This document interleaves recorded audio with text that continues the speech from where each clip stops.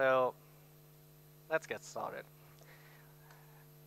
So I'm here to tell you about stable Devicetree ABI and that it's actually possible, because at last year's, or was it 2 years ago, at ELCE there were some talks about Devicetree having a stable ABI for the Devicetree being impossible, and that's some kind of a trigger for me, so I thought I need to stand up and prove it's actually possible. Sorry. Who's this guy telling you all those nice things? I'm Stach. I'm a kernel and graphics developer at Pengutronix, and what we do is we're a consulting company, and we help customers build Linux based on the mainline kernel. So constantly updating systems using recent mainline versions of the Linux kernel, and yeah, we help them reduce the maintenance costs by bringing things mainline, so we don't have to maintain them for a customer, but have them maintained in a wider community. So at my day job, I'm mostly dealing with the i.MX SOC from Freescale, now NXP, which puts me in kind of a good position to claim stable device trees are possible, because those are mostly processors that are used for a really long times in the industry. So they have really long lifetimes, and yeah, that gives us a bit of time to actually get things right. Then yeah, if you have to deal with mobile chips, you're probably in much more of a rush to get things out and get things working and not take the time to actually, yeah, do those things. But what I want to do today is, so get you motivated about why we want to have stable Devicetree ABIs at all, and then give you some examples at how you can do it, or at least reduce the risk that you need to break the Devicetree ABI. So why should we care about a stable Devicetree ABI? For now, most device trees are still inside the Linux kernel. If they are upstream, they are in the Linux kernel. So most people just consider them part of the Linux kernel, and as long as you change things in lockstep, so changing the device tree and changing the driver in lockstep, everything is fine. You're not going to break anything. But now there are other projects, like other OSs that are using device trees, think FreeBSD or whatever. There's secure world firmware running on the same system, which is probably using the same device tree. They don't want to reinvent the wheel. And there's even bootloaders now, with U-boot starting to make use of the device tree to probe the devices inside the bootloader itself, and Bearworks having that ability since a bit longer. So we use the same device trees we use in the Linux kernel, in the bootloader, or other parts of the system. So it would be really nice to keep them stable, so other people don't experience breakages just because the Linux people decided to change something. So one big thing we see a lot is that you have interactions between the bootloader and your kernel. It might not be that you're doing calls to the bootloader from the running system, but even loading the device tree, the bootloader probably knows a bit more about the system than a fixed device tree you're having in the Linux kernel. Something like, what we regularly see is that we have systems with different memory sizes. So we don't want to have it in a fixed device tree, but have the bootloader detect the memory size and write the right memory size in the device tree.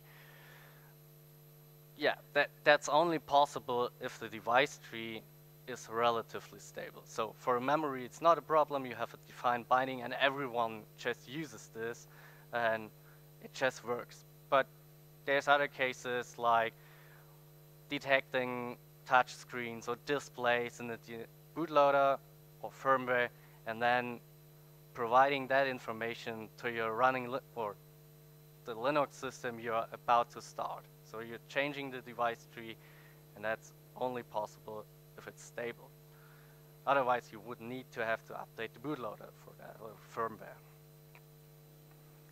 And another big point, not so much in embedded, but with all those single board computers being out there, it's a matter of user experience. So people just try to update the Linux kernel on their devices like they're used to from running a PC. So updating the kernel on your PC is something you do regularly because it's low risk, it just works mostly, but people start to expect the same thing in embedded or boards they tinker with. So it's actually a nice thing to be able to have a working or starting system if you're updating your kernel. Yeah.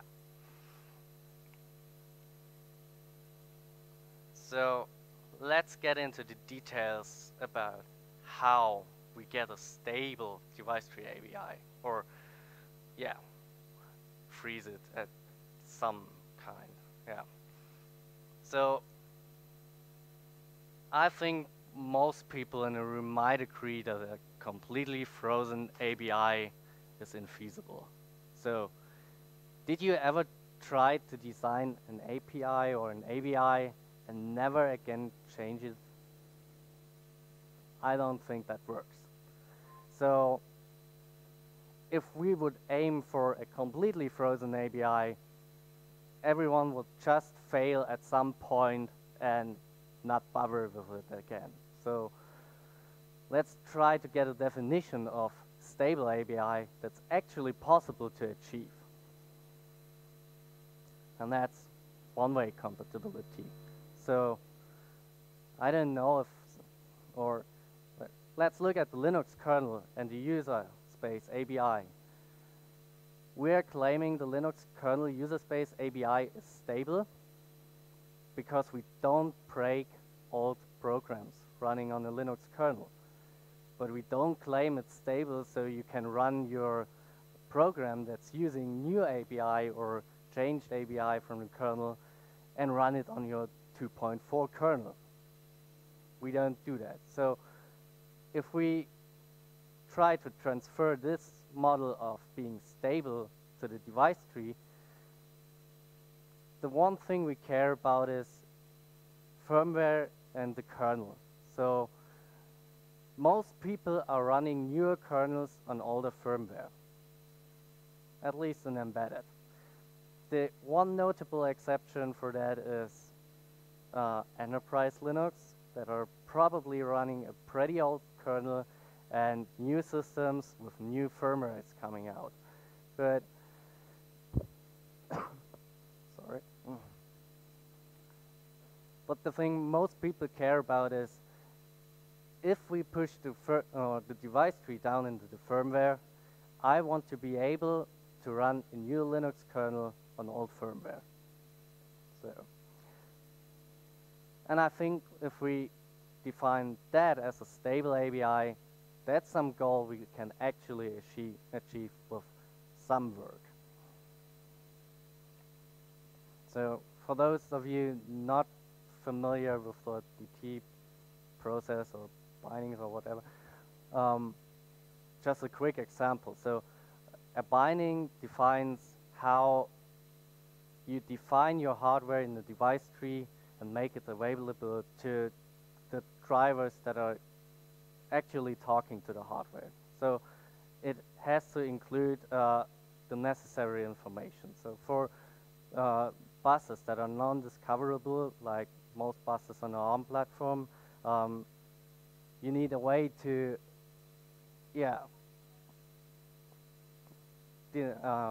let the kernels, the drivers know what hardware we can find in the system. And the one thing that we're doing this in the device tree is having it compatible.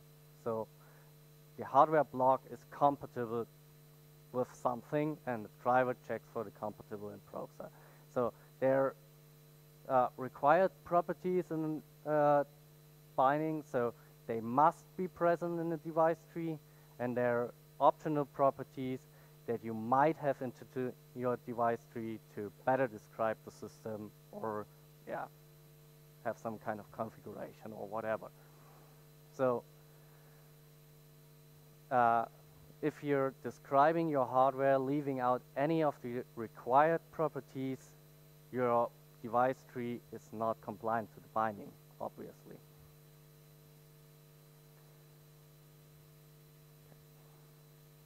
So how to actually define stable bindings, or bindings that you are able to support as stable? A really important part of that is you go look at the hardware and provide an exhaustive list of all the things you can find in the hardware block. Might it be in separate chip or some IP block on the SoC? You really need to look at the documentation and provide everything that's needed, like voltage inputs, clock inputs, and whatever as required properties. Probably if you're describing a whole system and you have a lot of new IP blocks or lots of new hardware where you need to define new bindings for, you're probably insensitive to just cheap out and only push things into the binding that your system uses. So if you have some chip attached to the voltage rail and it's always on in your system, you might be inclined to not describe the voltage rail in the binding. But then another user might come around and who actually needs a description in the device tree for the Linux kernel to be able to support that system. So once you define a binding and it's accepted and used upstream, you can't change it in a way that you add other required properties to it, because you would make existing users non-compliant to the binding. So what you can do is add other optional properties, so they might be present, but this again has a maintenance cost in the long run, because now the driver has to deal with, a regulator for the voltage rails may be there or it may be absent, and you have to deal with all these complications of, maybe I need to switch that on now or maybe not. And there are some abstractions in the Linux kernel which make those things a bit easier, but in the long run, those are always a maintenance burden if you have to support additional optional properties. If you can just say in the probe of the driver, okay, I need this, this, this, and this, and if it's absent, I'm not going to work with this device. It's a lot easier than doing all of the things at runtime.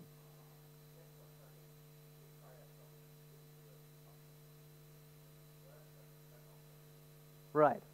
It works, but it's a maintenance cost in the driver. So better avoid it. And if you can avoid it, or the way you can avoid that is actually go look at the hardware and try to be precise as possible in the description of the device.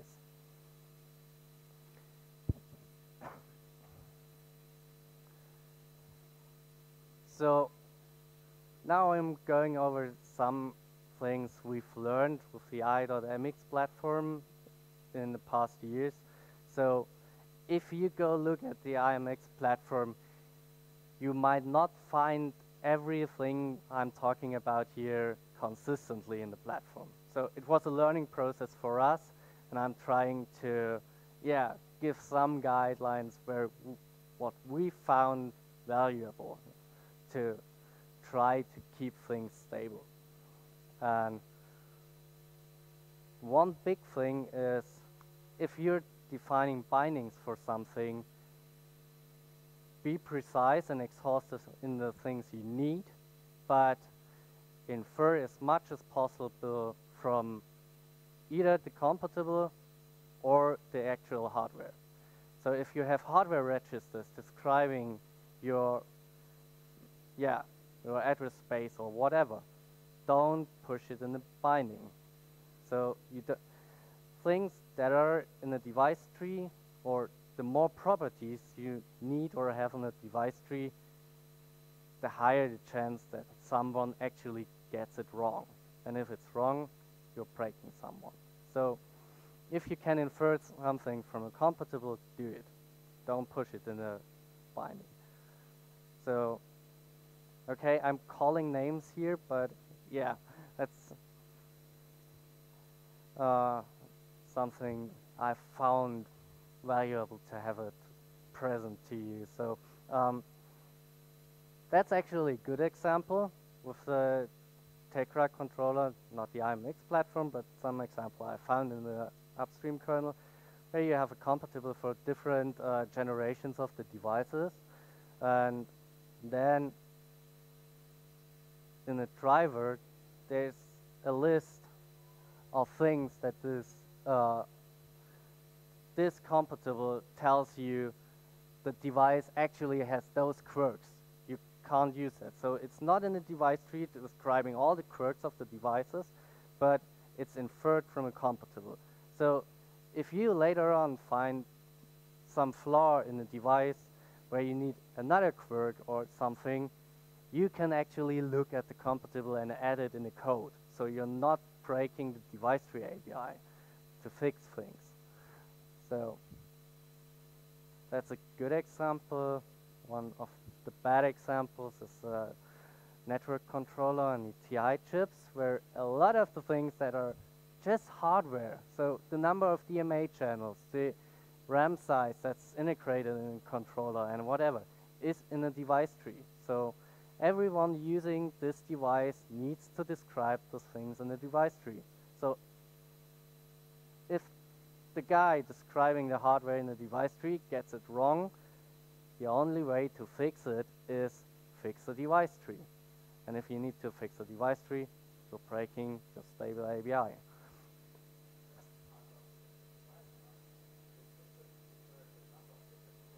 Yeah. Yeah.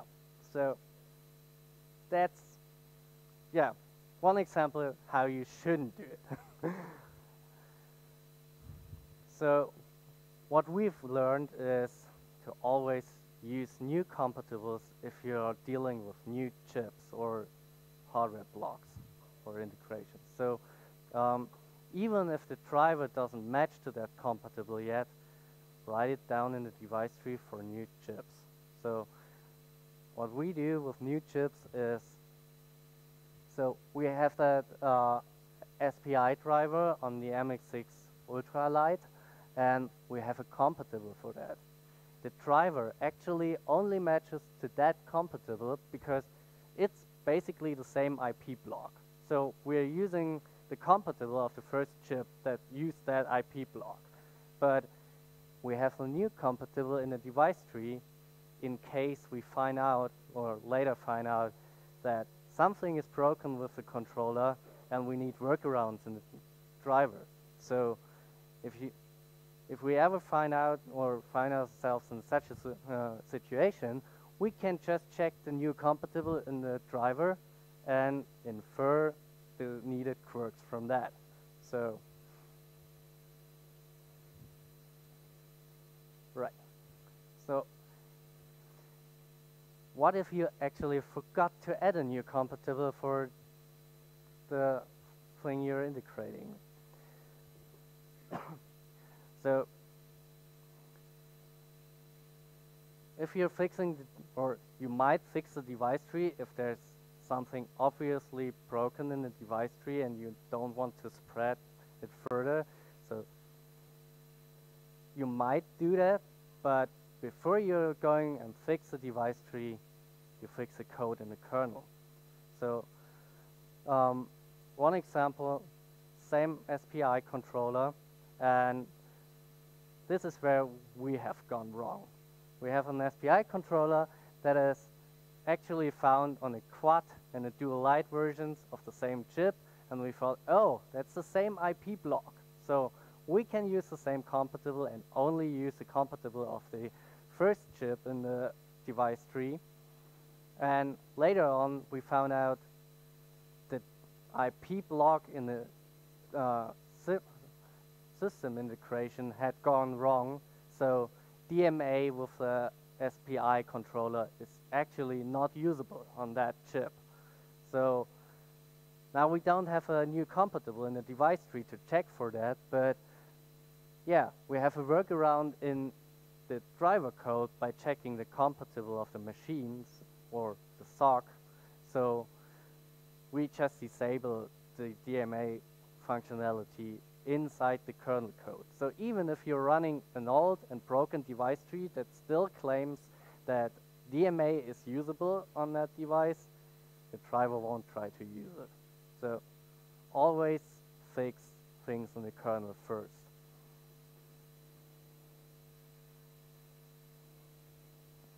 So what do you do if you actually need to break a binding for some reason?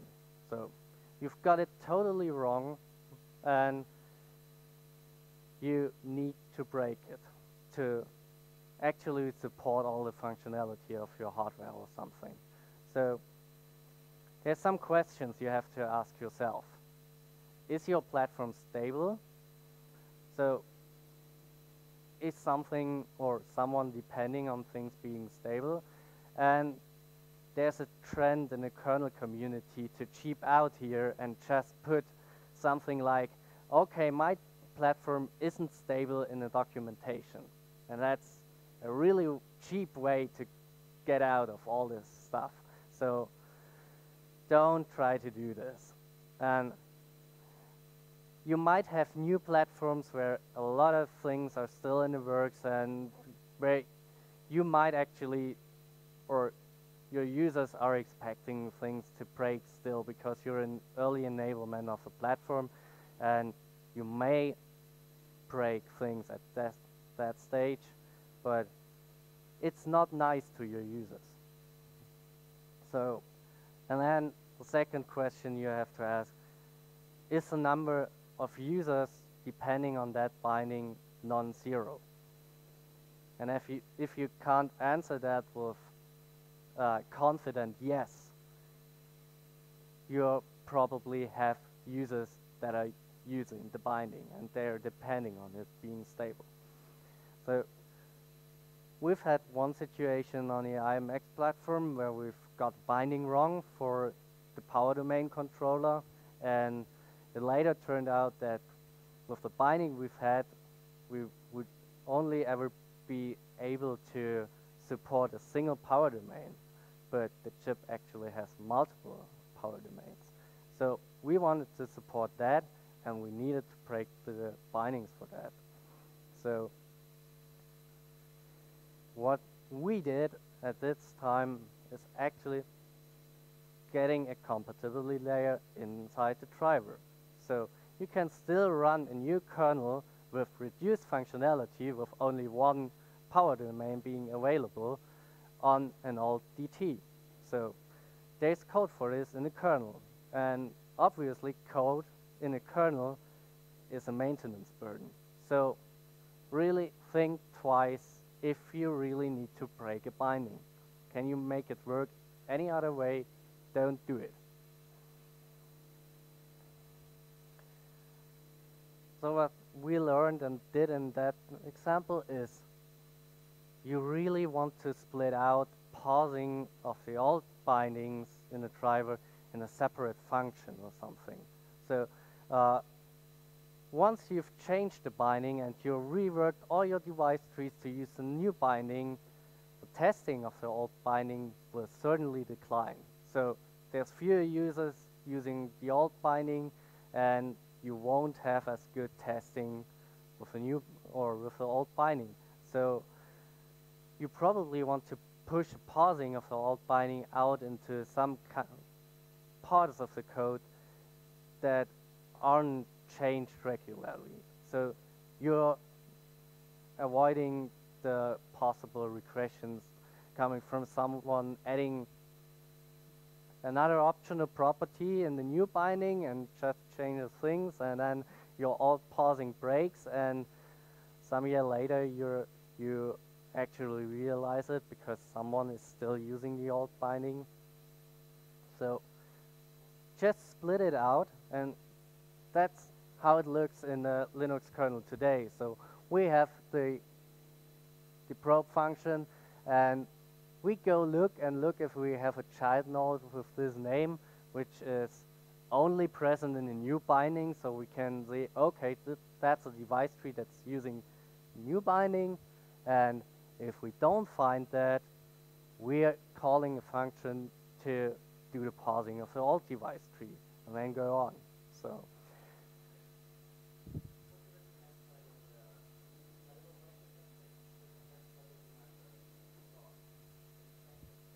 Yeah.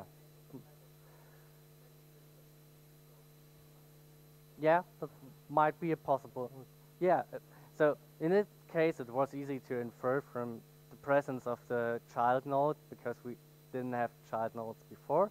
But in a general case, probably it's easiest for the driver to just have a new compatible to check and then go past the new device tree or the old device tree bindings. So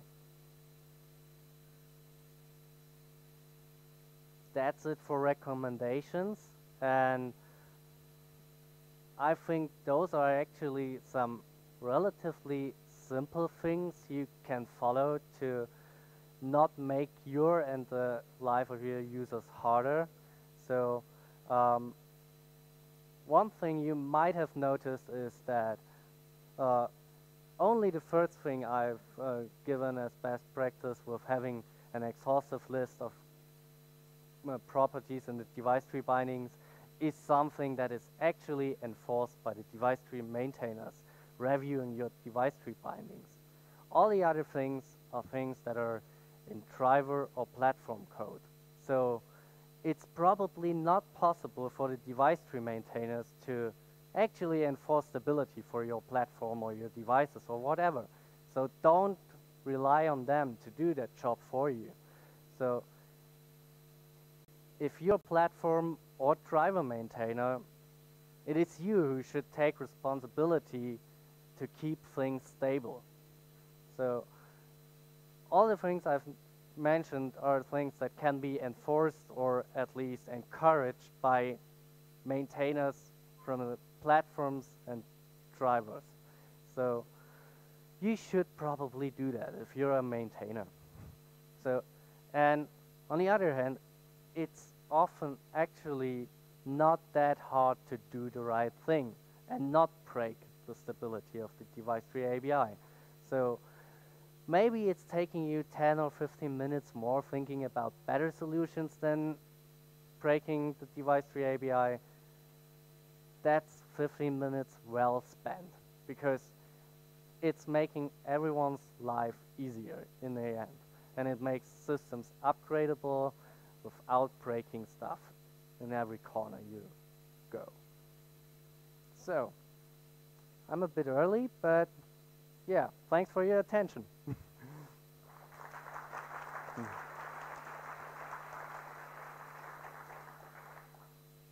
Are there any questions? Yeah.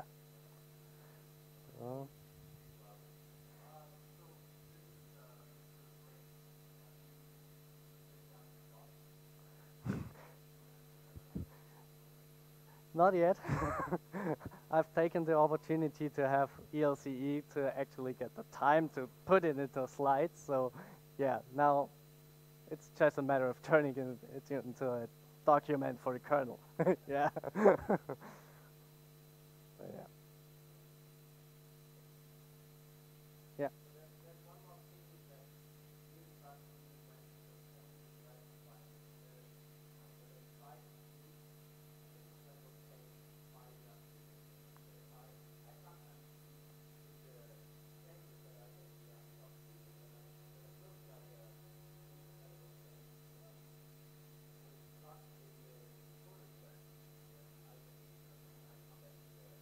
Yeah.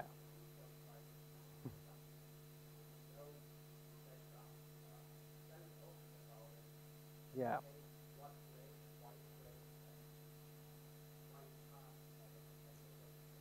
Yeah, that's something we've encountered with IMX, with changing or the way how interrupts are mapped on the platform, and it was a really incompatible change, but you have to be upfront if you're really breaking something. So we've decided that it's not possible to have backwards compatibility at that point because it would just spread all over the kernel. So we've at least made sure that the kernel boots on an older device tree and spits out a big warning to the users that they might have to update that device tree to regain all the functionality that worked before. So be upfront about breaking things.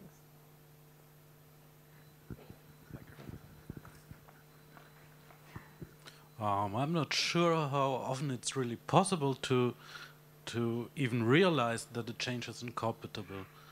One thing, obviously, is adding a new required property breaks the compatibility. Are there others? I don't know. It really depends on the driver, I think. So I've seen a lot of changes where I, as a driver maintainer, see something that might be incompatible with the old binding. But that means I need to know my driver and how it works and relies on something in the device tree and then push back on that change. So I don't think there's a general rule of things that breaks the compatibility, but yeah, it's really just keeping your eyes open for something you might have seen before.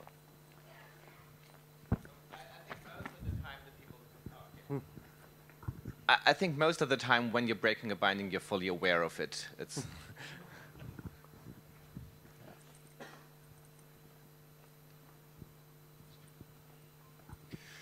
Hi, I'm with TI. So I want to disagree with you on the good and the bad. So the CPSW, which you used in your illustration, is a synthesizable module, and each of those things, well, I won't defend each of them. Maybe there could have been some defaults there, but could be different on every chip, like Arne pointed out. So what you're really suggesting is that we encode into the kernel knowledge of each SoC, yes, which is the point that Devicetree was trying to go away from. And it also, your solution doesn't work for the enterprise case that you pointed out at the beginning, right? Because there, what we're trying to do is be able to write a generic driver that will work even if the kernel existed before that device existed. So it's just, I understand what you're trying to do, but I just want to give the counterpoint. Yeah, I've got that argument before from the enterprise people, but they're in a much different situation with having enterprise kernels that are probably really, really old, and you might even be able to change your firmware to accommodate a certain kernel because you are able to, detect the kernel version and then change the device tree in compatible ways if you really want to do that. But it does apply in more situations than enterprise because you're teaching the kernel-specific information, right? So the same information would have to be taught to the bootloader, to the trusted firmware, to NetBSD, all those things, But right? it's possible with PCI devices. So you have a PCI device that generally just has a compatible. It's the vendor and the device ID. Yeah, and everything known about the device is inside the kernel. So yes, it's possible to push that knowledge into the kernel, and it's been done before. But then old kernels can't run that PCI device, right? Right. Okay. So I'm going to make the counter argument. If you're putting synthesizable IP into your system, should do what designware do and actually encode the synthesis options for things like memory sizes into a readable register, so that when your driver comes along, it can read, say, oh, I've got this much RAM, I've got this much this, and then it can actually make an adjustment, because a lot of people do this. Yeah. And we've had to do this with designware too. Yeah. So I think that I agree with both of you on these. I think the most important takeaway here is when you add something that is configurable and different between SoCs, think about whether it should be a property or not. Don't just assume it should be a property or it should not be a property.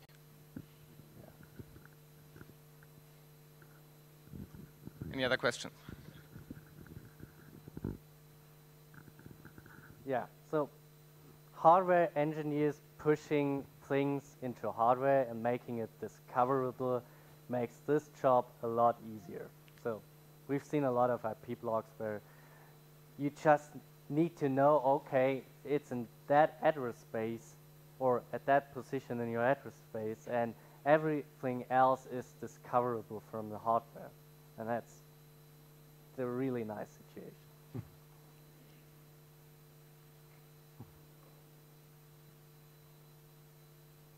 Okay, thanks for being here.